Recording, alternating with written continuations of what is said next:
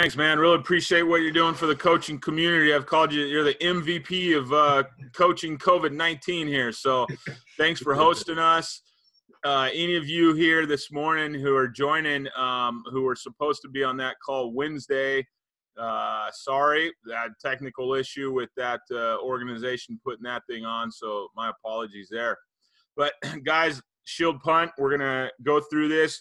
I've got kind of a clinic style PowerPoint we're going to show first. And then we're going to, I don't know, 30, 35 minutes kind of walking through the system. And then we will end this seminar by watching a bunch of video on Huddle, okay? So that's what we'll do. I know that's where the nuts and bolts is. And we'll wrap this thing up. If you do have questions as we go, either save them for the end or alert Coach, and he'll take care of it. There's my contact information. Guys, so you don't have to go crazy writing all this down, I've also got it. This whole presentation I've got as a PDF, okay? So that way, again, you don't have to go crazy writing this stuff down. Go download that PDF. Go to coachfore.org, okay? Top left-hand side, you're going to see this article. Now, I'm getting guys all the time hit me up for, hey, I just took over as a special teams coordinator, like this message says here. You got any information you want to share? I've been so tired of trying to link to all these articles. I've written a ton on special teams. I love special teams. Been a head coach in Southern California here for 8 years. All 8 of those years, I was special teams coordinator. And I've been a special teams coordinator, I think, for 12 or 13 years total. But what I did, guys, is I put all my resources in one spot. So go to coachfore.org, okay? And then go to this special teams article, top left-hand side. Scroll all the way down on this article, scroll all the way down, and you'll see a link right to the PDF of this talk, all right? So that way you'll be able to, maybe just listen a little more. So again, that's where you find it. Guys, my website, 8laces.org. Anybody here today hearing this, my Shield Punt, my book, which is a PDF. It's a PDF you get for $7, okay?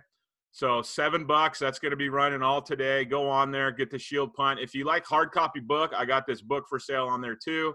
Some other resources as well. And then both of these things, $7 today, guys. My kicking game manual, I've got 28 kick returns, punt blocks in there. Again, $7. You get a bunch of kick returns, punt returns. Go there as well. All right. I wanted to hit on special teams philosophy. I went to junior college level in 2017 for the first time ever. Head coach called me to talk special teams. It's like 2 doors down from my house, literally. This junior college, Victor Valley Junior College, 2 doors down from my house. Hey, let's come talk some special teams. We talked special teams with the head coach for 3 hours, and he offered me the special teams coordinator position. I had to take it. I was always curious about, junior college level, wanting to do that. And so we established, from the get-go, our philosophy there was to be fierce, fast, and ferocious. So of 3 Fs, just hitting that thing all the time. And then you got to define that stuff for the kids. So I would show this slide every single Monday in our meetings. Okay, fierce, powerful intensity out there. Fast, short time to get there. Ferocious, be aggressively determined. And that's what I hit on more than anything. My special teams over the years, we've been able to get our kids to play ferocious. One, the passion I bring to it, I think, is big time. They know it's important. They know I love it. And then also we call them out on their mistakes. We praise them for their efforts. I have a special teams player of the year system that I use. And I think I linked, that's linked on that article I have where I explain exactly how we do that, giving kids points, taking kids points away to come up with a special teams player of the week and a special teams player of the year. But you got to develop that philosophy. Steal this one if you want to, okay? And you got to bring kids to this every single Monday. In that, there's a way I stole this from Texas A&M, a way to kind of rank your special teams. The coordinator there, Jeff Banks, who's now at Alabama, I think is the best guy in the nation, and he showed this, and I loved it. But this kind of shows you in 2017, we were tied for 3rd ranking-wise in our league. But as you see over here, our league, we were 5th place in the league. We were 1-4 in our league. Special teams-wise, we were 3rd place. Pretty proud of that. Led the conference in field goal percentage, 2nd in punt, So we were pretty proud of the fact that the fifth place team was third place in the special teams battle. I've used this system for 14 years, guys. The shield punt has become real popular the last 7 or 8 years. I put this thing in 2002. I read an article called Dare to be Different, the shield punt. And I always like thinking, contrarily, if that's a word, but I always like thinking a little different, a little outside the box.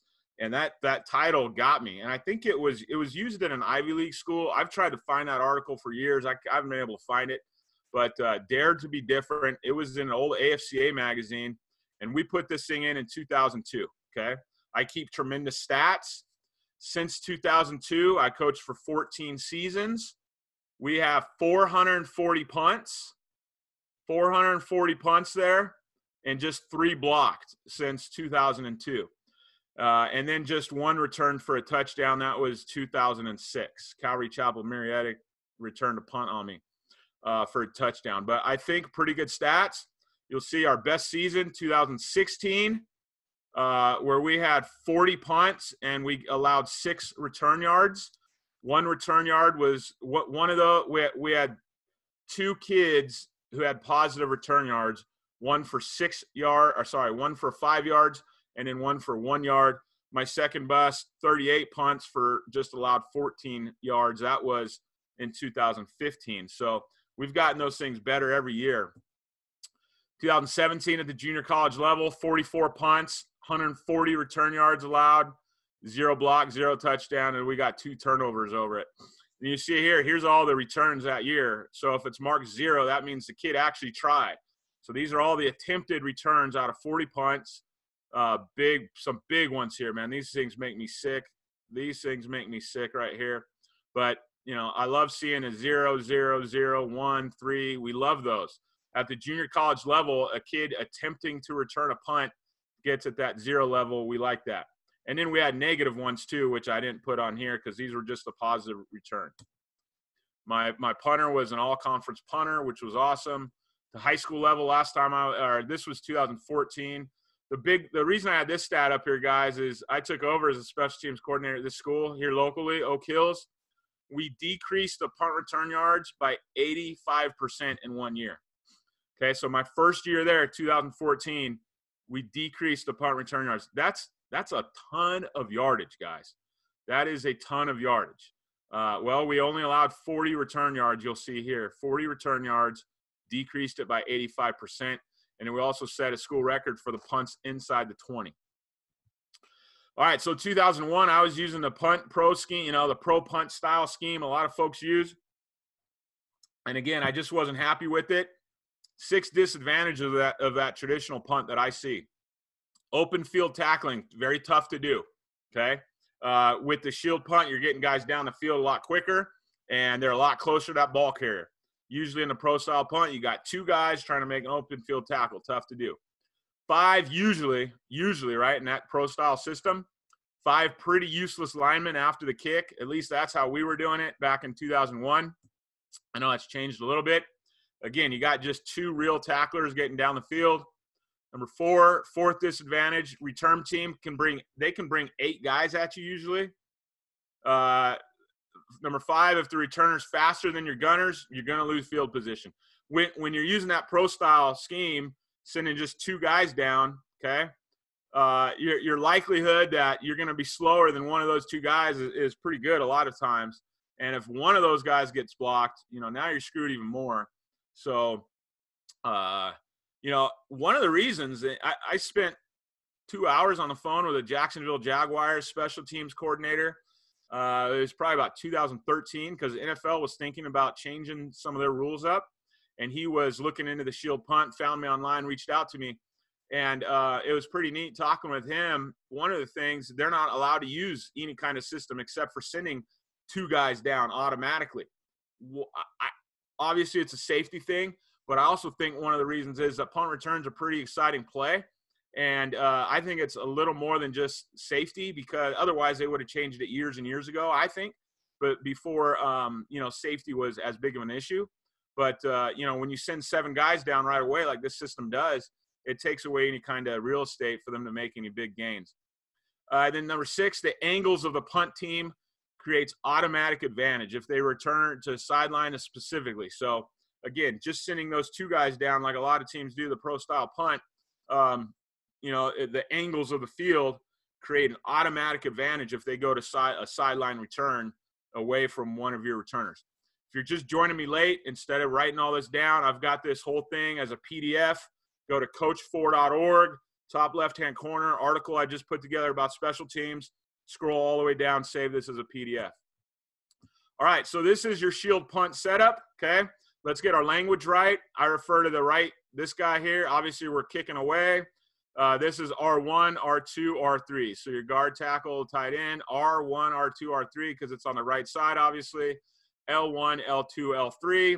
There's 1 yard separating, 1 yard difference in each of these guys, okay? From the center to the right guard, 1 yard, 1 yard, 1 yard, 1 yard. We'll get into those splits in a second. And then we talk about our shield is labeled S1, 2, and 3. Left to right, just like we read, S1, S2, S3. If my punter is right-footed, you're going to see some film with a left-footed punter I had. But if my punter's right-footed, okay, I'm going to set 2 guys here. Now, they're all going to come together, okay? They're all going to come behind the center. But for a lot of reasons, right foot, I'm going to offset my S2 to the right. Left-footed punter, I'll offset S2 and just bounce the shield this way, okay? The advantages of the shield punt. Number 1, the biggest advantage, you guys have all seen it nowadays, but you're going to get guys down the field very, very fast. Guys, chased, okay? We're being chased by the punt return team because we got angles and leverage on them to get in front. You're not going to reach. Again, another one here, high school level.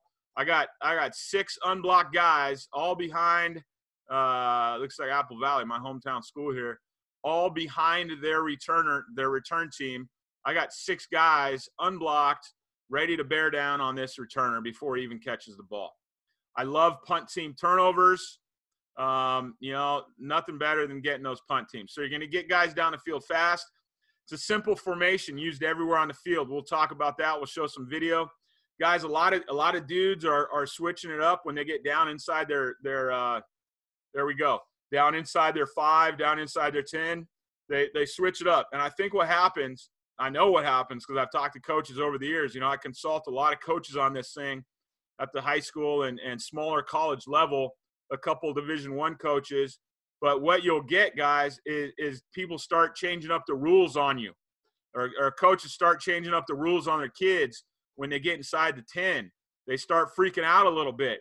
Once you change those rules up on your kids and players, these splits here are horrible. That's a bad split. But when you start changing up those rules, that's how you confuse your own kids, and then you start getting blocked, okay?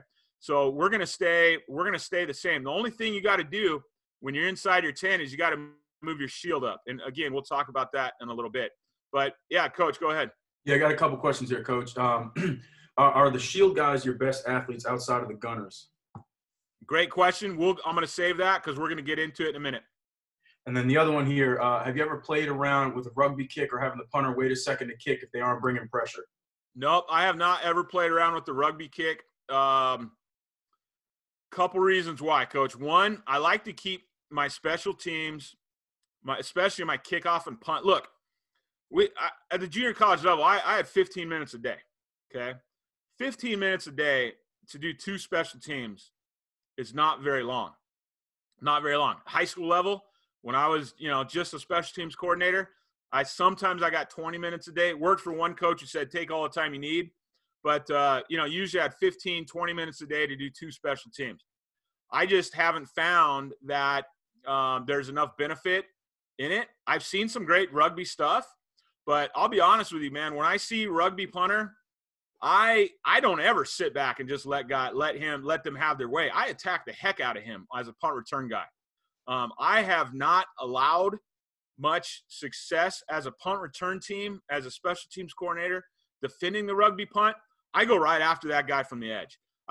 People have never had success against me with their rugby style kick because I just attack the heck. I'll attack him with 2 guys.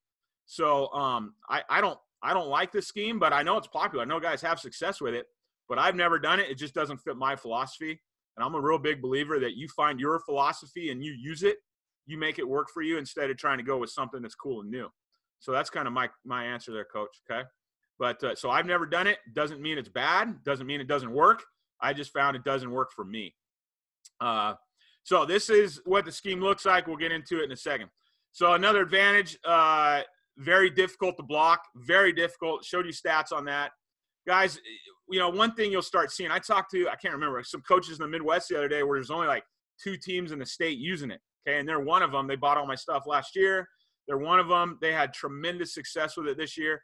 He said, man, Coach, people were throwing everything at me. And that's what happens is if it's not used a lot around you, if teams aren't used to defending it, that's the one disadvantage. You'll see all kinds of different looks coming at you.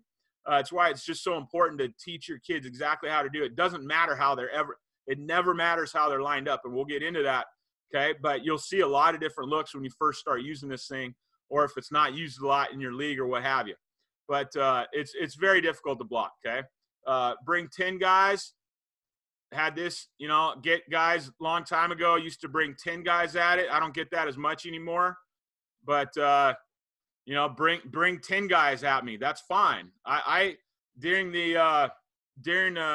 We'll watch this clip first. It's close, baby. It's close, but you're not going to block it with even 10 guys. Okay. Again, it's pretty close, but now you bring all 10, your dude is going to probably fumble the ball. Okay. So, bring all 10. That's fine. Okay. Again, very difficult to block. There's a lot more fake options. Okay. A lot more fake options out of it, I think, because you have that shield. You got the front line 7. My PDF has, I think, 10 fakes in there. Okay. That's one thing you get with that, 10 different fake looks. But I think there's more options in your traditional punt. The disadvantage, let's talk about the downside of the shield punt. You'll see one of these on the film I'll show, a bad snap, okay? Obviously, right there, you just saw those 10 dudes coming. And I'll get that every now and then. In fact, when I put this thing in during training camp, I'll bring 13 guys, 14 guys out on the defense. I do that for a few reasons. One, I prove to my shield punt team, and I don't do that for a few days, maybe a week. I don't do that until I feel great about it, but I want to give my guys a ton of confidence, and I want to show them. I don't care if they bring 10. I don't care if they bring 11. You guys have done a great job putting this in. So I'll bring 13 guys at them. It's just a physics thing, guys. There's not enough room to bring 10 guys, 13 guys. But I'll do that to try to build up some confidence in our dudes and show them, hey, you know it. You're doing great. So a bad snap, okay? If you get a bad snap, you're screwed because as you just saw in that film, we release those. We don't block at the line of scrimmage, okay? So those guys are going to be through and you're going to be screwed. Personnel guys, I like to use, we just had a personnel question, okay, and we'll get into that more. But we use defensive guys on this, and so that could make them tired on, that first snap on D if you don't personnel out stuff, the right way and sit down and really, some schools, I've been at a school with 17 kids on our roster before, everybody's playing almost the whole game, small school football. So there's sometimes you can't avoid that. Okay. At the, junior college level, we're lucky enough, at least early in the season, to start 3 deep everywhere, but that third line's usually pretty useless. So you can have your guys tired on defense. A shanked kick, that's happened every now and then where I call it out coveraging the kick, okay, because those front line 7 guys get down there so fast. And now if you shank a kick, if you, don't punt it very far sometime, now you've out coveraged the kick and it could put you in a bad spot. And then if you're backed up, now, if they bring all 11, and I don't know why more teams don't do this, to be honest with you, I think you should put in, and it's something I've done, if a team's backed up, let them kick it. Bring all 11 at them, okay? But a lot of guys want to set up for the return.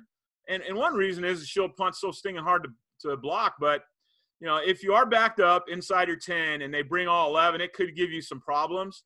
But, again, I don't see a lot of schools doing that, to be honest. Okay? There's a look of our being backed up. I mean, we're on the 4-yard line. All I do is move my shield punt team up, and again, we'll get into that with some film. Personnel-wise, we had a personnel question.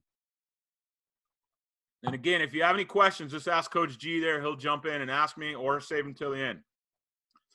Frontline 7 guys. I call it the frontline 7, okay? That right up here, that L3, L2, L1, your long snapper, obviously, you might not have choices there. R1, R2, R3. Your frontline 7 guys, your linebacker safety type kids, okay? Corners if they're, if they're big. I think what you're looking for more on that frontline 7, your best tacklers, okay, and then your best guys to get down the field. Those 2 type of dudes. I've had an offensive guard who also played some linebacker play on this frontline 7 because the kid could move and he could tackle, okay? But your frontline 7, linebacker safety type kids, your shield, S1, S2, S3, I put big dudes who can block. I want my biggest guys in that shield, my longest guys in that shield. At Oak Hills a couple years ago, we had a big dude, I don't know, 6'4", went to play out in Texas at a school, Division I school. I had, he was a defensive lineman. I had him back there at Victor Valley College, this junior college a couple years ago. You'll see some footage. A backup center was probably our biggest guy on the team. He was our S2 coach. Yeah. There's a question here just in regards to the shield and why you make the guys slide as opposed to like hinging in. I don't like the fact that you can't see the long snapper. You can't see the snap. So I know, again, that's a real popular thing to do. You have them, lined up behind like S3 and have them hinge. So one thing, and you'll see some because my head coach at the college here wanted him to do that. So you'll see some film where we did do that. Again, guys, I'm a big believer on your philosophy, and I don't like him not being able to see the snap, for one. For 2, it could screw up some fakes that you might have. For 3, here's the most important reason and this was a change I made in 2002 when I put this in. Where I learned it from, the coach I learned it from did not have his guys doing this. But I want their mentality, the shield, I want their mindset to be aggressive, okay? And so I used to line them up at their heels at 7, and then I wanted them to take 1 yard, 1 step up and into about the 6. 1 yard, come together, and again, in their mindset, they're not just receiving this blow, okay? They are delivering one. So that's why I like them being aggressive and stepping forward. That's my philosophy. That's what I like. So that's why I don't have the hinge, guys. But I think it's important to create in them a mindset, hey, snap of the ball, I'm stepping forward. I'm not just receiving this thing. I'm stepping forward to deliver a blow. And then there was just another question, Coach, in regards to the bad snapping. Is there any specific long snapping drills you'll work?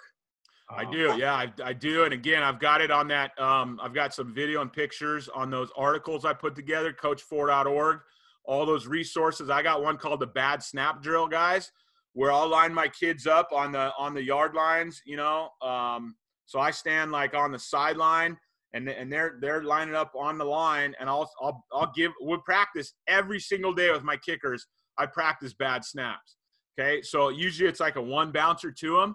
And one of the things we do is I tell them I'll do bad snaps on the ground so they get used to catching that bad snap, and then I'll do high ones too. I'll do ones to the left, I'll do ones to the right, but it's called a bad snap drill. In fact, I put it out on Max Preps a little while ago. So if you Google just Coach Fore bad snap drill, you'll see how I do that.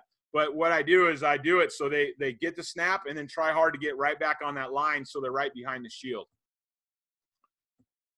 All right, so again, this is what, my chart will look like. I'll show this literally on, on our Monday meetings to show what our 3 deep type thing looks like.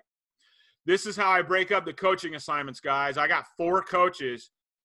I understand some of your programs, you might not be able to do this. I've been in that boat before. I wasn't able to, have 4 coaches coach this bad boy. But I like 1 coach coaching the left side of the line, 1 coach coaching the right side of the line. So you got, a 1-to-3 ratio. this coach becomes very, very good at this left side, knowing what to look for. And then one coach coaching the shield, and then one coach coaching your long snapper and punter. That was usually always me. I don't like, every freaking coach on the sidelines talks to your kickers on Friday nights. Nothing pisses me off more. If there's head coaches here, listen, if there's head coaches here, shut up all your backpack coaches that show up. You like that? Some of you are backpack coaches. Take those backpack coaches off. Coach football. Some of you are backpack coaches. You love showing up on Friday night, and you're a kicking coach all of a sudden. Head coaches, stop that crap, man. Knock that off, because you're getting in the heads of these kickers. Stop allowing every single freaking coach to coach your kickers on Friday night. I think it's the dumbest thing in the world to do. So shut all those guys up, okay? I'm serious about that. Nothing frustrates me more than, as a special teams coordinator, when you don't show up Monday, Tuesday, you show up 1 or 2 days a week, and maybe you can't, maybe you truly can't be there every day. And I appreciate that. Some have extra jobs. They get there when they can. But it ticks me off when guys come out and they all want to talk to the kicker Friday night when he does something wrong. Shut your mouths. Off my soapbox. All right, coaching assignments. I like everybody coaching from this side of the ball. This guy here coached my R3s. He was a DC. He liked coaching from that side, so he did. But I like coaching from this behind him. Okay, so he coached R1, 2, 3. My shield coach over here is my running backs coach. He coached the shield. This is me here coaching my long snapper punter. And then my defensive backs coach, secondary, great coach, Coach Mike Benson. He coached the left side of the line. So this is us at Victor Valley College putting this thing in, and that's how we divided up the coaching responsibilities. All right, let's talk about alignment. I think this is a really good picture for that alignment. Again, one of the mistakes I'm seeing at the college level, I study the heck out of this thing, guys, and every time there's a blocked punt, nowadays I get a lot of guys sending it to me, asking how it happened, that sort of thing. This punt is very technical, very, very technical. And when you see a lot of guys, especially at the high school level, who throw this punt in without taking the time to really teach it, and that's how it usually gets blocked. But guys, if you open up these gaps bigger than 1 yard, you are creating a lot more possibilities to get yourself blocked. So there's guys who have these huge splits. Again, it works for some guys. It's not who I am, so I don't do it. My splits are 1 yard. This looks pretty good. This about 1 yard. That looks like about 1 yard. This looks about 1 yard. These splits look really, really good. He might be a little tight here and here, but these splits look really good, okay? So 1 yard, you'll see the type of guys I have here. Linebacker, linebacker, linebacker, okay?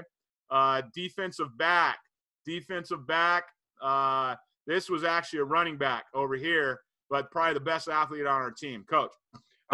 Do you have coaching assignments for all special teams? Or yes, for just I do. punt? Absolutely. Okay. Yep, absolutely. Like on kickoff, we'll go 3 guys on kickoff. 1 guy's coaching the 5s on the left side. 1 guy's coaching the 5 on the right side. 1 guy's coaching my kicker. On punt return, I'll have a guy coaching the D-line, guy coaching linebackers, guy coaching. I try to go forward to every special team. But, guys, here's what happens realistically. Here's what happens. You know it. If your head coach is not bought into it, full-fledged, if your head coach is not coaching part of that special teams, what usually happens is that first couple weeks of training camp, everybody's bought in, everybody's coaching their position, and by week 2, it's 1 guy trying to corral 75, okay? That's what happens. If the head coach doesn't have buy-in, and guys, there's no better way you're going to get your special teams to play tremendous than by getting all your coaches to stink and buy into that thing and coach up all the kids. I don't know why more programs don't do it. I don't know. When I was a head coach, every one of our coaches was coaching. There's nobody BSing on the sidelines. But what I've seen over the years, working for different head coaches, if you get a guy who doesn't buy into this thing and mandate every coach coaching special teams, then by week 2, most of your coaches are BSing on the sideline together in a group of 5 or 6, and you special teams coordinators out there, you feel my pain right now. You know what I'm talking about. 5 or 6 guys talking BS and grab-assing over on the side, and you got 1 guy trying to coach the punt team and holding up the cards, trying to coach the punt return team, and it's a nightmare. And then no wonder it doesn't go well Friday or Saturday, okay? I'm very passionate about splitting up the coaching duties. Back to alignment, okay? Again, I used to have heels at 7, like my first, 5 or 6 years of doing this. Now I have heels at 6 for my shield punt team. My heels are at 6, and they're stepping up 1 yard to 5. We try to get them to step up 1 yard. Now, I've also messed around, and one of the things my head coach at Victory Valley College, and I came to agree with him, instead of having them step up, he wanted them just to line up at 5 or just to line up at 6 and just come together. But I like them lining up at 6, heels at 6, stepping 1 yard up and in to come together. And then my punter heels at 14, okay?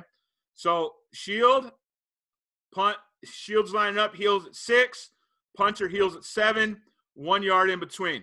Now, the rule for where these guys line up. My S1, his right foot, S1's right foot needs to be a little closer. He's about 5 inches off. His right foot is all right on the left foot of the long snapper, okay? So he should be right about here to be better. Might be the angle of the camera, I don't know. But his right foot on my long snapper's left foot. My S2, his left foot on my long snapper's right foot, okay? That's where we want to go alignment-wise. And then the 2 shield guys together are going to be just foot to foot, right next to each other, okay? Now, the idea is the S2 should end up right directly behind your sensor, okay? That's alignment. That's what we're looking at. Again, there it is from the side. You'll see here how this big old boy right in the middle, I loved him there. Big boy in the middle, okay?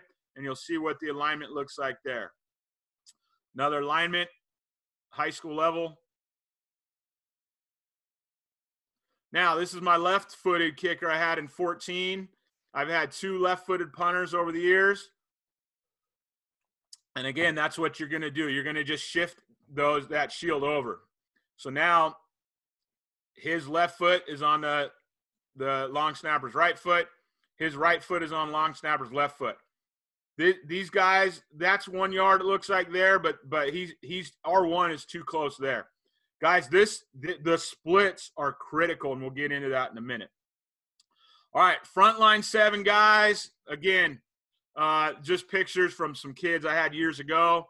This is a stance they're going to be in. If you know Bill Williams here in Southern California, runs the Football Coaches Professional Growth Association. He talks about the hip position, hands in your holsters.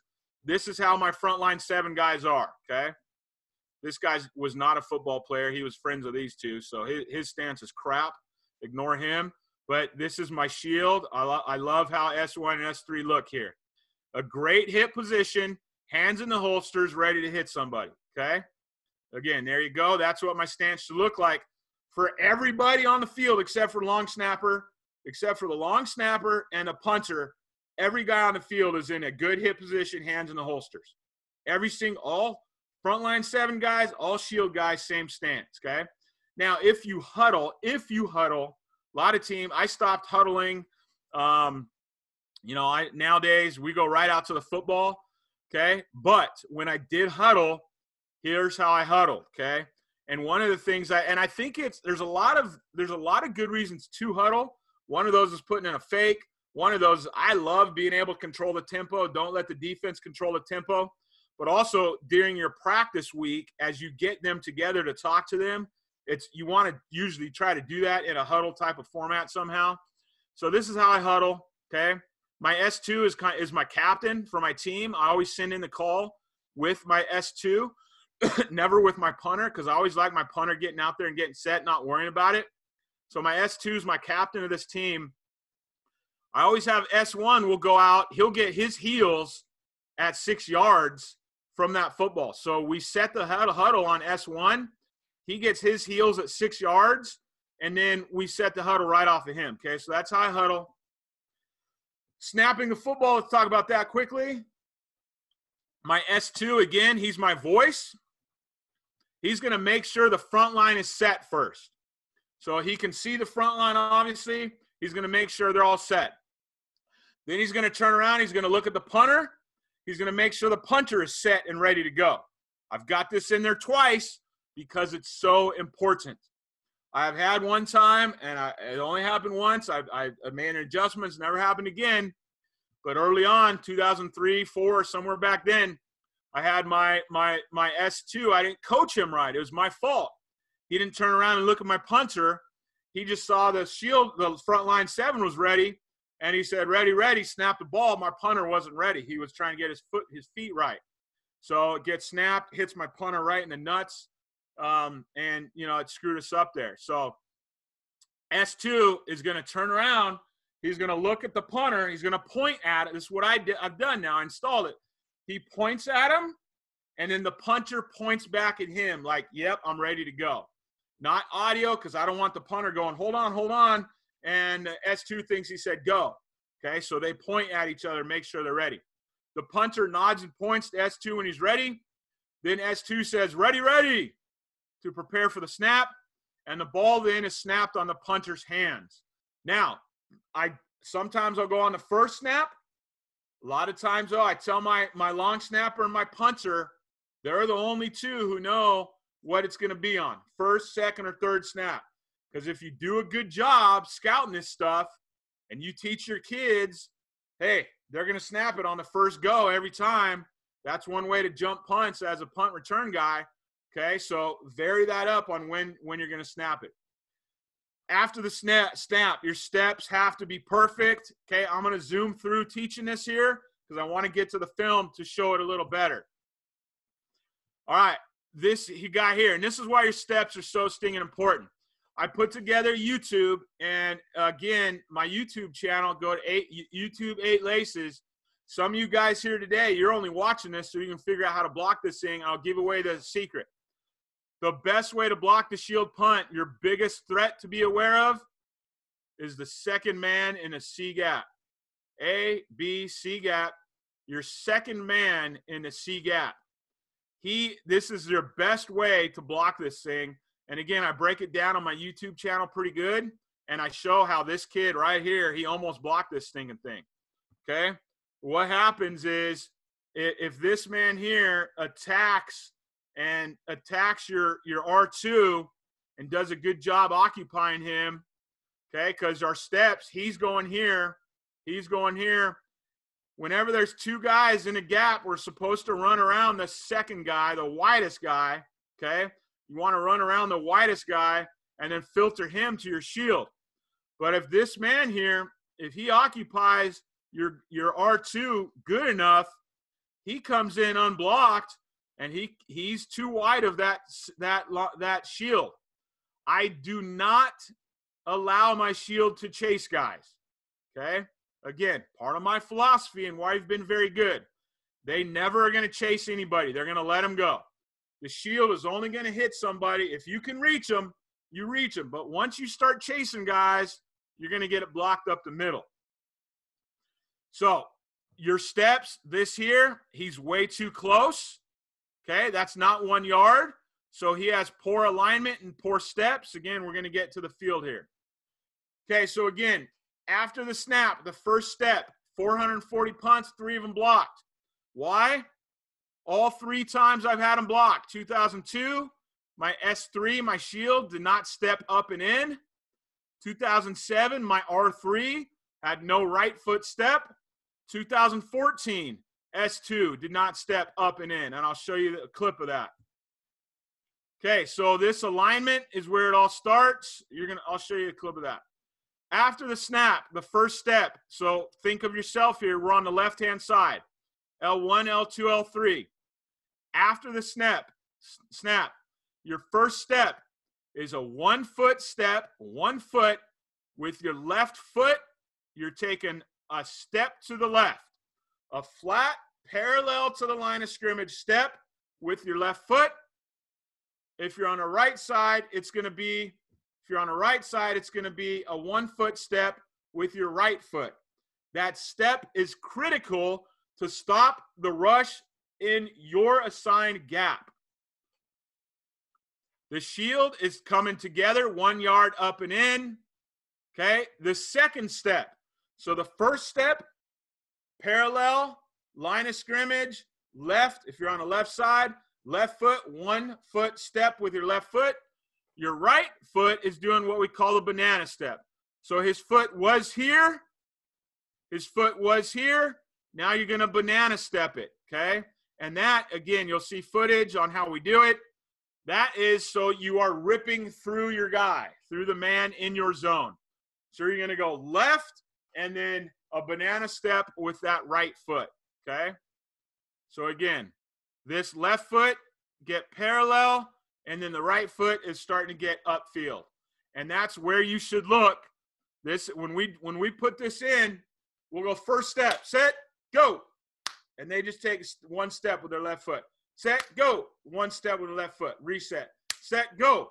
We just start teaching those steps, man, like crazy. We'll do 30 steps a day. Just train that body. Left foot, left foot, left foot. Just that first step, okay? Again, my coach teaching left side does it with his kids. My coach teaching right side does it with his kids.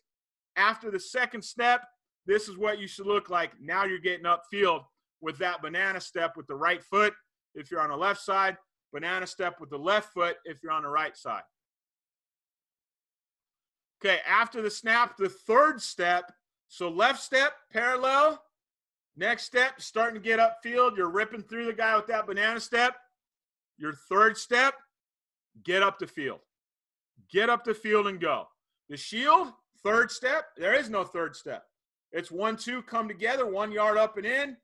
Hold your water, now you're blocking. The third step for the front line, get up the field, okay? Let's talk about the responsibility. Here's where, this is the most important thing on this, guys. This is where coaches screw it up all the time.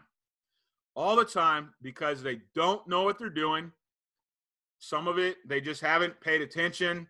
So many coaches are not technical enough with it, and this is how you get things blocked, okay?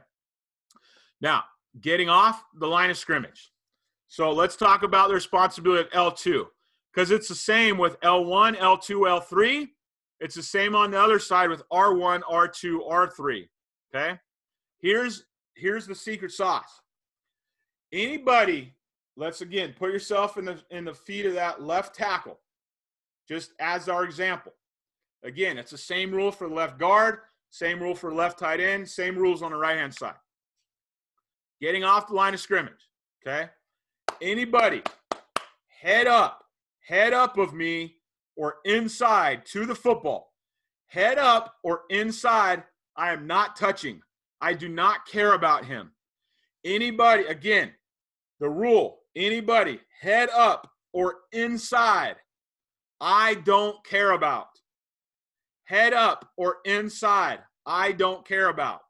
He's being funneled to the shield or to my partner right next to me, okay? So when you look at L2, red means don't block him. Red is no. Head up or inside, don't touch him. Who's going to block this kid here? L1 is going to be blocking this kid. So L2 is going to get any of these. Really, guys, there's only 4 positions he could line up in, okay?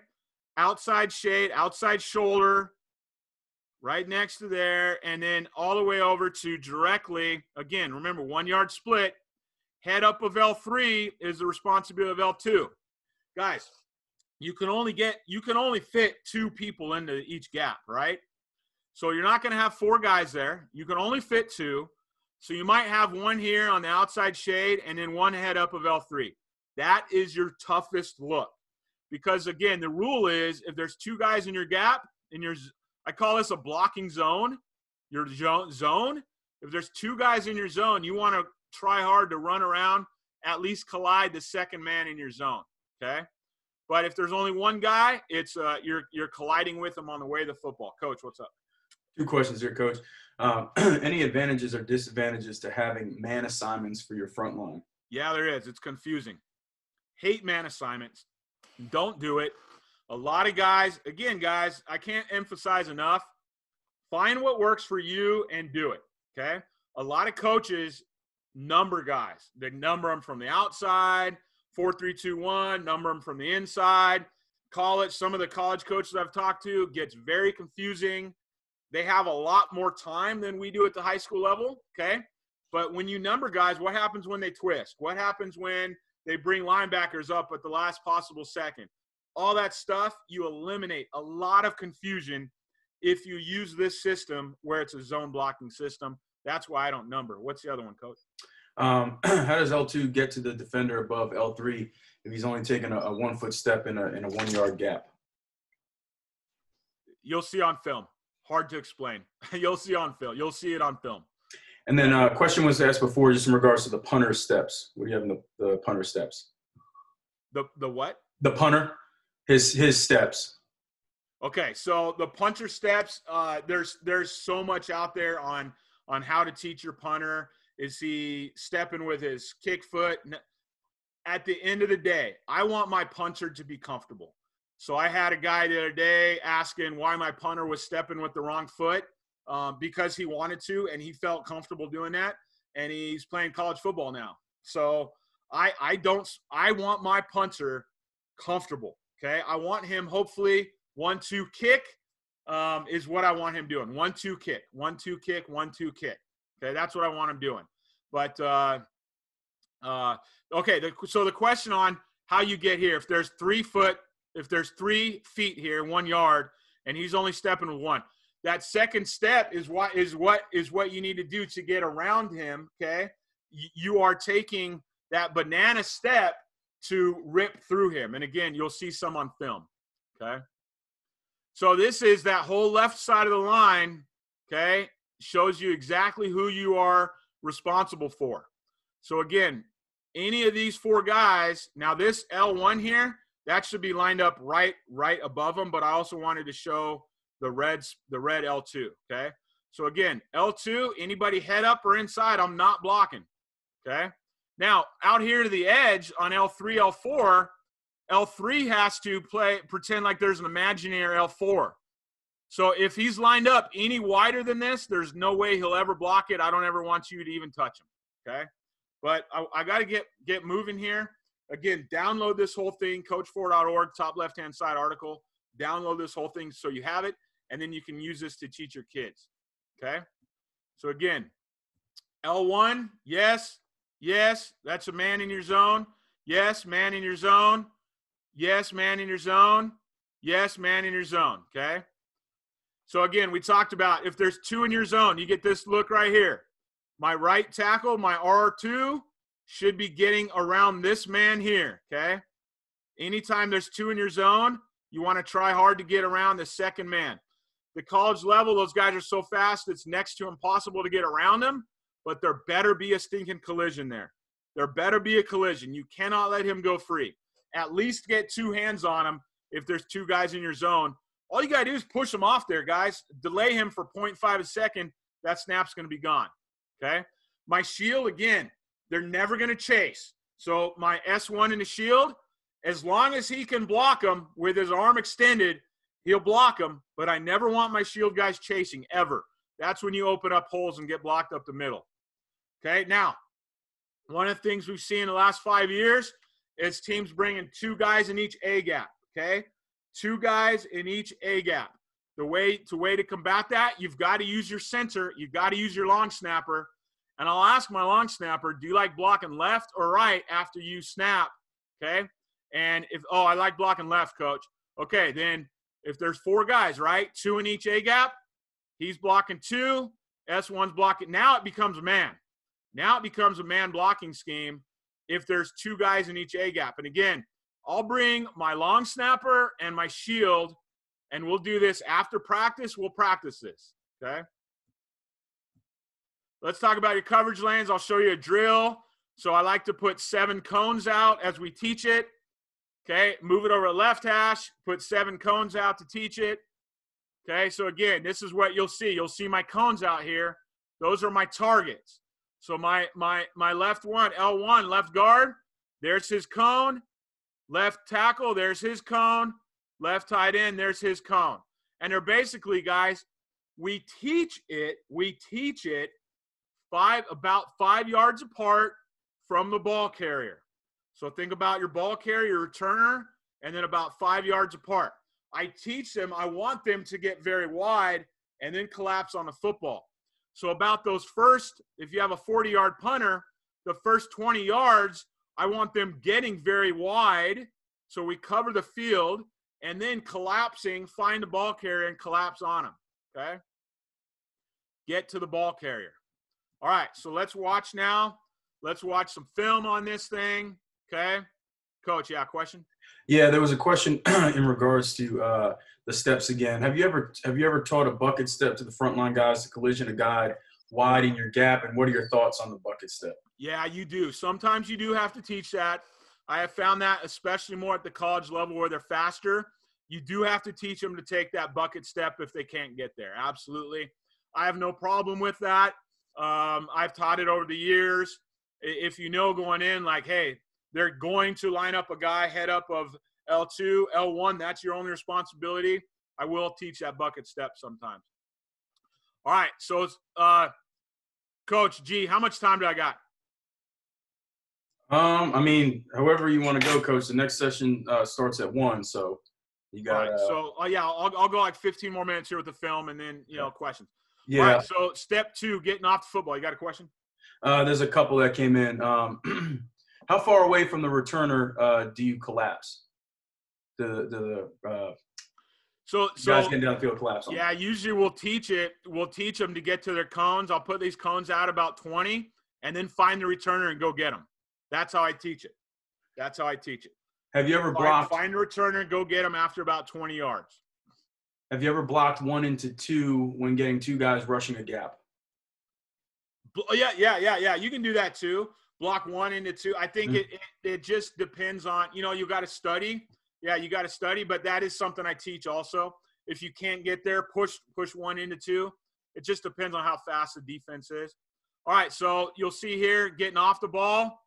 Okay, again, this literally, guys, this is the very first day of putting this system in at the junior college level. This is my afternoon practice. We had put it in the morning, okay, and then this is that afternoon.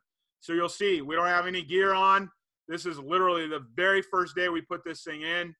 And so you'll see my spacing down here is all pretty good. 1 yard splits all across. Again, first day of putting this thing in. You'll see my big boys here. Okay, these are all 3 of these guys are defensive linemen right here. All 3 of these dudes are defensive linemen. I like to have a little more height if I can get it. Down here you have our great offensive line coach. Coach Cheek is working with the offensive lineman. Down over here getting his work in. But you'll see my cones lined up here. And you'll see, what we do here. Getting off that football and then getting down to the cones. Awful job. Man, JC's is hard to get these guys to do things the right way a lot of times. But that's what we're doing. Okay? Lane discipline again. We put these cones out here as markers for them to get to their cones. And then, so you'll see here what we do, okay, is ideally what they do is what these kids here did. Get to their cone, chop their feet, and then go off to the right. That's how we start teaching this for the lane discipline. Okay, get to your cone. This kid does it perfect. Gets to his cone, chop his feet. To his cone, chop his feet. This idiot went past his cone. He went to his feet, and you see me yelling at him, get off to the right now, okay? So we can get our next unit in. But that's how I start teaching it right there, guys, okay?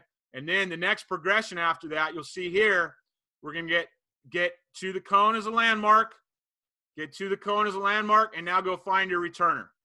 Okay, so again, that's the pretty clinic talk, is setting out these cones. And again, my high school guys do it a lot better than my junior college guys do. Junior college guys, I think they know everything. They don't need to do it, okay? But we're going to run to this cone and then collapse on a returner. That's what we want to do. All right, so let's look at some film here and talk about good, the bad, the ugly. This here, a textbook look at it again. Okay, now we missed this guy. I want to show you. Remember I told you that second guy, okay, that second guy is hard to block sometimes. We totally missed this guy. It should be my R1 here. Okay, R1 should be getting around that second guy. There's 2 in his zone, 1, 2 here. Okay, he doesn't do it. So let's watch why he doesn't do it. Why does he not get to him?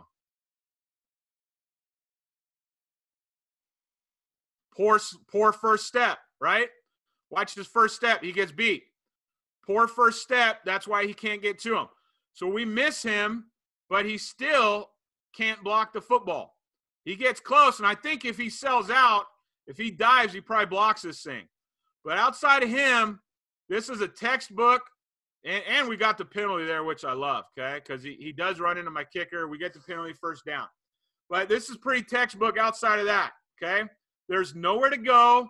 There's nowhere for the ball, the returner to go, and I think he maybe gets a half a yard there. We get down I think he probably loses a yard, to be honest with you. But we get down there. This is textbook. This is what it should look like once you get down that field. Okay, this guy here, guys, we didn't talk about it. My R3 here, he's my contain guy. He does a good job of bouncing, taking that step out. Make sure Coach Fore better not see me get sucked in, and we'll show you sometimes. My R3 and my L3 should never make a tackle. They're making sure, and this, he does a really good job here, okay? He does a really good job here. What I teach these guys, I don't want you turning your shoulders if you're my contain guy until you're even with the ball carrier. I never want my contain guys having to make a tackle, okay? And he does a good job there. He doesn't turn his shoulders all the way until he's even with them. Make sure he's inside of them. Let a teammate make that tackle, okay? So that's a pretty textbook outside of the one we missed. All right, I labeled all these, but it's starting early. What are we? Blocked. All right, here's a block. Here's a block. This is Oak Hills High School 2014. Serrano High School does a great job. This kid right here was an all-state linebacker. He'll come through. You'll see he'll attack my shield. Now, my shield is lined up 1 yard too deep. My punter is about half a yard too close. That's one issue, okay? So you'll see, watch this kid here. Very poor first step, and that kid almost blocks it too. Boom. He does not rip around him. He's supposed to take this step here and then the banana step to rip around him. He's supposed to be ripping him. He doesn't do it. That's the number one place to get this thing blocked, guys, is off the edge, okay? But this kid, he's a coward, I guess, right here. He's scared, and he doesn't take his step. All you got to do is rip through this guy. He ain't going to block it. Rip through him. He's not going to touch it, okay? But we let him come free. He almost blocks it. But where it gets blocked is right up the middle. Let's watch it. Let's watch it. Boom. Right up the middle.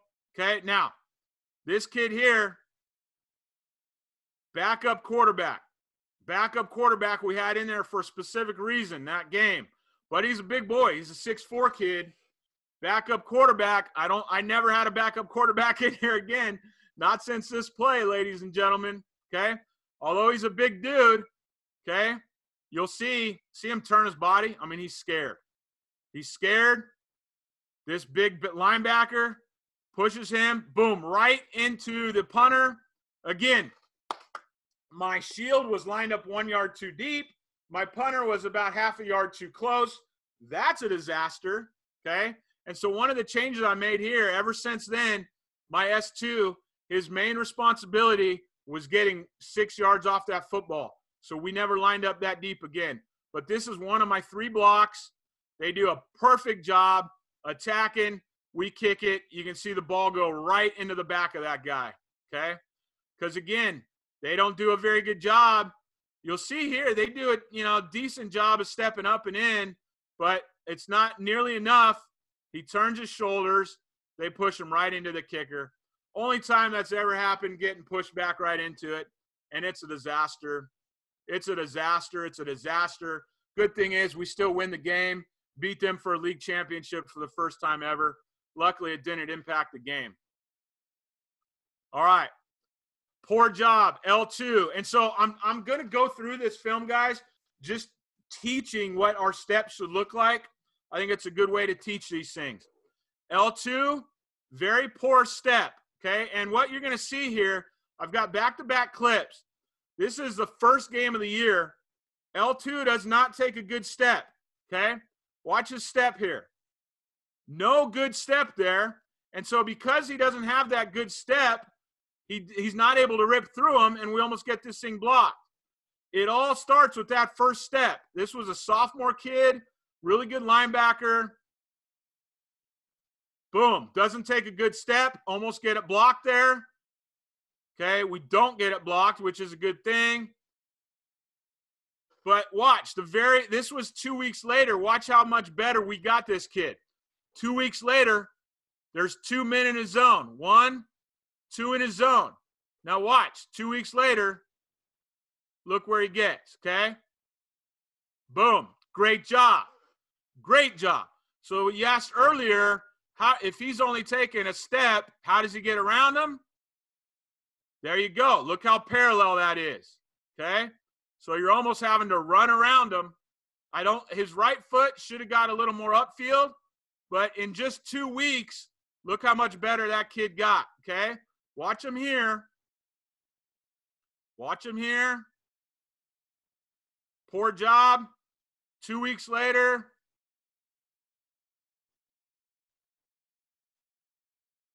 Really good job. Now I had another one over here highlighted on the right side. Bad technique, gets caught up. Okay, let's watch this young man here. R1. Let's watch R1. Yeah, poor technique. Look at this right foot. He doesn't take this step, okay? He doesn't take that step. Now, because he fails to take this step, okay, I really believe you take this step and then this left step, rip through this guy. Because he doesn't rip through him, okay, watch what happens. He gets tangled up. That defender does a really good job of not letting him off the ball. It's because he didn't fight. You got to fight there. You got to take those steps the right way. He doesn't do that, okay? He doesn't do that. All right, let's see. R3 contain issue. Here's my contain guy. R3 should take step. Should be coming down this way. Remember, he's not going to turn his shoulders. He's not going to turn his shoulders till he's even with the ball carrier. Let's watch this contain issue we have here with R3. He takes the path of least resistance. It puts him out of place for contain, making this move. So making that move right there, boom, he dips inside of him, taking the path of least resistance. Watch what happens. Okay? That's a freaking nightmare. Because now, instead of my R3 being right about here where he should be, keeping this man inside of you, now my contain guy got sucked in, the ball's bouncing, he picks it up, and now I'm out of position. And we give up 3 yards. That pisses me off. So, contain guy is critical. You do not turn your shoulder. So the coaching point on this is you don't turn your shoulders. He should not be turning his shoulders until he's here to keep him inside of you so this bull crap doesn't happen. All right, let's see what the issue is here. The ball on or inside. Okay, here's another issue, okay? You'll see here we're punting from our 39 going in. 4th and 10, ball on the 39. When we're on the 40 or inside, on or inside the 40, okay, my contain guys, L3, R3, I am teaching those guys to run to the goal line. Get to the goal line to keep the ball inside. That doesn't happen here very well. Watch what happens. Boom, man, look at that. I love it. He does a great job of faking these guys. Their eyes, they take their eyes off of their job. My contain guys should be lined up. L3, R3 should be sprinting to the end zone. That's their only job inside the 40. Sprint to the end zone, their only job. Now, instead of that, we get a net gain of 19 yards on this freaking punt, and that ticks me off. Okay? So, again, inside the 40. Now, some of you guys will never punt inside the 40. That's fine. Okay? But if you do, look, the ball just bounced here. We should have been here and here to keep that ball inside. We weren't there. All right, bad snap. And, again, here's a glaring weakness. Let's watch it play. When you have a bad snap, you're screwed. You are screwed on a bad snap. There's nothing you can do. You have no time to do anything. And what I teach my returners, you and I, we've all seen it. I teach my returners to fall on the ball. Why? Because so many times these returners who are in this position maybe once or twice a year, right? They pick it up, they try to kick it, they fumble it, we give up an easy 6 instead of at least getting our defense on the field. So again, that's something I practice. My kid here does a great job of going to secure the football. I practice this with my kickers. So if you have a bad snap, you're absolutely screwed. All right, let's see what the issue is here. This was the hottest day I've ever coached in my life. My punter wears a freaking glove. Out of nowhere, my punter decides to wear a glove out on the field because his hands are dripping in sweat. And watch what happens. I thought this was just a funny thing to put in. He drops it, and he still gets it off, which was good. He still gets it off with his left foot. Boom. But, man, I didn't even notice he had a glove on until he came to the sideline. Coach, question? Yeah, there's a few here, Coach. Going back to personnel, do you put your best guy in R2 and then L2 based on the threat and the C gap? I usually try to get do I put my best guy in L2? Yeah, usually at least my smartest guy I like getting there. I like putting my biggest guy in L2. Now, as soon as I say that, we see here this isn't necessarily my biggest guy. I just want these guys to be big, and I want them to have some football IQ. How do you ensure the front line gets their first step in unison with the snap? Great question. They got to look. That just comes with time. You'll see these guys all kind of peeking. Look at them. All these guys are kind of peeking at that ball. So I go off that instead of a cadence for a lot of different reasons, but they all got to kind of peek out of the side, and that just comes with practice. It happens. It comes with practice. And then one more here, Coach. Have you ever taught front line to pull like a guard on a trap as a way of getting across the face of the defender? No, I don't teach them that. Maybe I could. Again, I think it just comes down to practice time. You definitely could. If you wanted to, you could do that. I've just never taught them that because they're not naturally offensive linemen. And what you saw in that video clip I just showed a little bit ago of that kid who was really bad in week 1 and we got him better by week 3, that's a linebacker who just naturally learned how to do that. So that's where we are. So when we're backed up, guys, we change only one thing when punting from our end zone. Okay, the only thing we're going to change is to bring up the shield. The shield never, ever goes deeper than 1 yard into the end zone. Everything else stays the same. So if you're on the 7-yard line, heels at 6, their heels are going to be at 1. So basically, if you're inside the 5, my shield is always going to line up 1 yard deep into the end zone, never, ever deeper than that, or you're going to get too close to your punter. Okay? All right, changing rules. L3. Let's look at L3 here. Okay? So check this out. These guys, I think this is Southwestern College down in San Diego. They do a great job here. I do the same thing with this guy here, okay? If you want to talk about how to block this thing, what this kid does is really, really good. It's a great scheme. Put this guy on an angle and have him attack inside. So what L3 should be doing, and this is where I like to keep my rules very simple so we're not changing them up. And here's one of the change-ups, guys. I just obviously didn't coach it well enough. If there's no man in your zone, your blocking zone, so remember, his blocking zone is this way, right? But there's no man in his blocking zone. If there's no man in your blocking zone, then just block the man straight ahead of you. Block the man head up of you if there's no man in your blocking zone. So here on this scheme, okay, there's one man in his blocking zone. Easy. Here, there's 2 men in his blocking zone. Here and here, right? But there's nobody outside of him in his blocking zone, okay? So what we'll do is we teach these kids, and he jacks it up, but obviously I didn't coach it well enough if it's happening. He should have just blocked him here, okay? Because there's no man in his blocking zone. No man in your blocking zone, block the man head up of you. Okay, but what this guy does here is really good, you know. He comes in and attacks. Now the only thing I would have done if you're him is don't jump. Come here to try to block this thing. you know, but he doesn't do that. But anyway, that's one adjustment. That's one adjustment to be aware of, guys, is if there's nobody in your blocking zone, block the man head up of you, okay?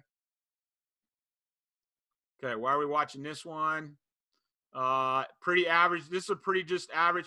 So let's talk about who we're blocking here, okay? Here, R3, there's no man in his blocking zone, okay? So what I would teach him is put some hands here. Just put some hands to help him. So here, responsibilities are boom, boom, boom, okay? This guy comes free to your shield. This guy has one man on his blocking, one man, easy. That's a pretty average setup right there, okay? This guy, let's watch him first. He does a great job. Let's watch him slow-mo. Okay, let's watch his steps. Boom, good step. It's a little flat. Okay, it's a little flat. But watch his second steps like textbook. Boom, getting upfield. He does a decent job. Remember, this is a corner that we've taught to rip, and he does a decent job of it. That's all I need. Shoulder pad to shoulder pad. Make a collision. We're going to try to get that ball out in 2 seconds. Okay, let's watch him. Good step. That's a good job he does. I wish his head was up. Boom, just a collision. Okay, let's watch the left side. Let's watch the left side here. Good step. I don't like that he uses 2 hands. This kid uses 2 hands instead of ripping. Let's watch L2. L2. Bad first step. Bad first step. Again, he also puts 2 hands up on him instead of ripping. L3 freaking dancing over here. I wish I had better film of high school, in-zone high school film, because high school guys I've gotten them to do just a much better job. But this is a pretty good punt, pretty average deal there. All right, great view. Let's go again, talking through these assignments. Okay, you got R3, he's got 1 man. R2 has 1 man. R1 has 1 man. He's coming free to the shield. L1 has 1 guy. L2 has 1 guy. L3 has nobody. Coach, what's up? Couple questions here. If you get overload from one side, do you ever zone that side? Do we ever zone that side? It's all zone. So yeah. I mean, I'll never move a guy. Overloads don't matter. Again, it doesn't matter how you line up, because we're my zone blocking assignment does not change at all. Okay, it doesn't change. You're going to block your zone no matter how everything else is lined up. So yeah. And then you touched on it earlier, but when backed up and kicking out of your end zone, are the rules you give your front line? Are these the rules you give your front line, or does it all stay the same even when the return team brings all pressure? I know you said you don't see it often. Don't see it often. The blocking assignments don't change at all. The blocking assignments don't change at all. Just the alignment of the shield changes. Okay, so let's talk through. Let's look at this one at a time here quickly. Let's watch L3. Decent job. Remember, he has nobody outside of him. Good release. Let's watch L2. Should be crashing right through. Okay, so here's a good thing to point out. L2, good release. This kid is going to turn and run with them. So he just runs, and usually he's going to beat him off. Good. Let's watch L1 here. Let's watch his steps. Good first step. Good first step. Second step I don't like, and I don't like he doesn't rip through. He doesn't rip through him because he doesn't see a threat there, but I don't like that. He should be ripping right through him here, okay? Let's watch the right side. Let's watch the right side, R1. Don't know what the puke he's doing. He should be taking a step and ripping through this man.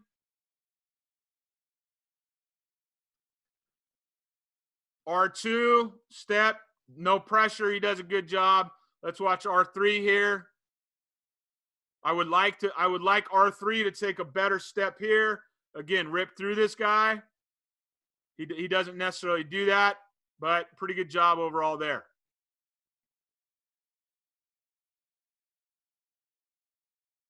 Boom, love it. Okay? Now, one thing we haven't talked about yet, guys, I wanted this clip to talk about it. The head coach I worked for here, he always wanted me to kick it to the sidelines. I don't like that. I just kick it straight down the field. I don't like directional kicking because a lot of punters can't do it very well at the high school level, okay? And then you got to change all your coverage assignments, which I don't like. Your lane assignments, how you go down the field, okay? But head coach is the head coach. He makes a decision. So we kick it to the sideline a lot of times, which is what you'll see here. Boom, nowhere to go. Love it. And this is why I will put this clip in here. This is why I don't like kicking to the sidelines. We lose maybe 10 yards right here. I don't think there's enough to gain, okay? Because we kick it to the sideline, my kicker shanks it a little bit, okay? And now it's a 35-yard punt instead of a 43-yard punt, which is what this kid averaged, okay? So, because when they kick to the sidelines, but whatever. All right, proper alignment is key. Look how big this dude is. This is the type of guy I like having in there. This shows you, decent alignment.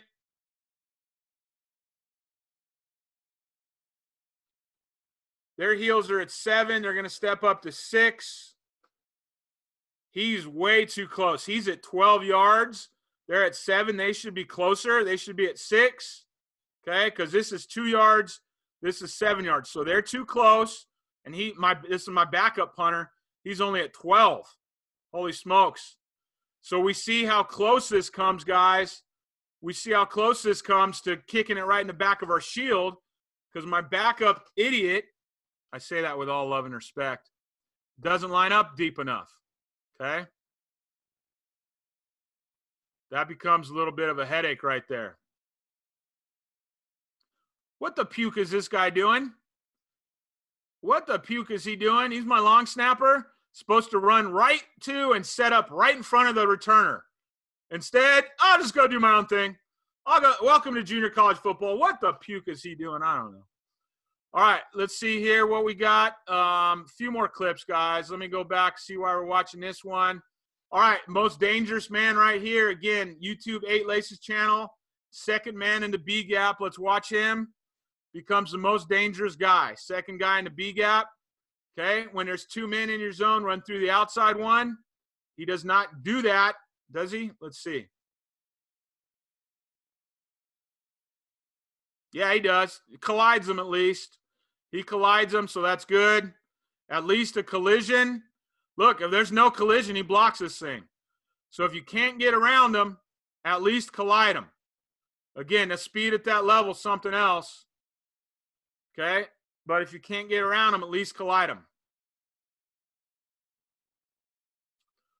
Okay, blocking the widest man on the LOS. Way too many return yards allowed here. So this guy's pretty wide. I think he's going to be too wide. We don't really need to block him because he's a whole body outside of our imaginary R4. And, he's never going to get to the ball that wide, okay? Let's talk about why we gave up so many return yards here. Special teams is all about real estate. Way too much open real estate, okay, on this right-hand side. So why did my guys not get off the ball and get down there quick enough? Okay, he's preconceived. He's too worried about him. He's too worried about him instead of getting down the field. Get down the stinking field. Okay, I want to show you guys some of these bad clips. Too many clinicians just to show the good stuff. This is a bad clip because, look, check this out. R3 should be going now. R1 should be going now, and watch both of them. R1 is here dancing. God, pisses me off. He's here dancing with this kid. He's here worried about this kid that'll never get there. And so check this out. Look how deep those two guys are right now. That's why we lose this play. That's why we lose this play. My guys are not in position. Check this out. Contain guy, remember, his rule is don't turn yourself until you're even with the ball carrier. He turns his shoulders far too early, gets sucked in way too early because he should be going He should not be turning those shoulders until he's even with the ball carrier. He gets sucked in, boom, and now we come outside of there. Now we give up way too many yards because our ball carrier, now my punter makes a tackle. Get you a punter who's a little out there, a little crazy. This punter, if there's any guys from around SoCal listening, he's from Barstow. That's how a Barstow kid goes and makes a tackle as a punter. I love it. All right, closest call of the year was this. I think this is LA Valley College. Do a great job. Important to have an eye in the sky. LA Valley College does a great job, and they almost get this thing because I wish I had the end zone view of this, but we don't touch this kid at all. Okay, we don't touch this kid at all. Second man in the B gap, don't touch him at all. Almost blocks it. Almost blocks it, but even still, almost blocking it. He doesn't. We get decent field. Whoop! We get decent field position there. What the heck just happened? Thing of beauty. We already showed you that clip. All right, that's it, guys. That's all I got. Again, if you go up here, you'll see a bunch of resources right here that I've got. Again, 50% off some of these things. $7. You get that, some good stuff today there. A ton of resources here, guys. Go check out all that stuff. Coach, you got some questions? Guys, sorry for going long too. Coach. No, you're good. Yeah, if anybody has your favorite fake. I get that all the time, guys. Your favorite fake is not what you like to run. It's what the defense is giving you. So my fake is going to depend on what they're doing, what they're bringing. Probably my favorite one, my go-to, is we call 3 out. And a lot of times what they're doing now, okay, is the defense is turning and running with your guys. And so when he turns and runs with your 3, if you've got 5 yards to go, we teach our 3 on the right side because most punters are right-handed. Well, our 3, okay, he will run 1 yard past the sticks. He'll run a little out.